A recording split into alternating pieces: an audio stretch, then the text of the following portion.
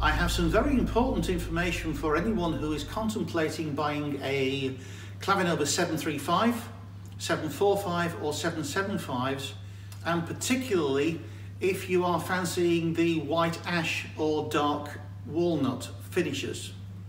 We've just had some news from Yamaha that they are discontinuing production of the white ash and dark walnut finishes on all CLP models until at least March 2023.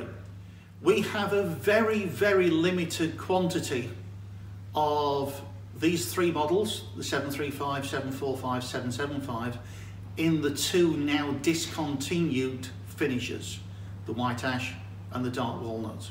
So the message is very clear, very concise, and frankly very blunt. If you want a CLP 735, 745 or 775 in either the white ash or the dark walnut finishes, please just go to the website and buy it now. That's it.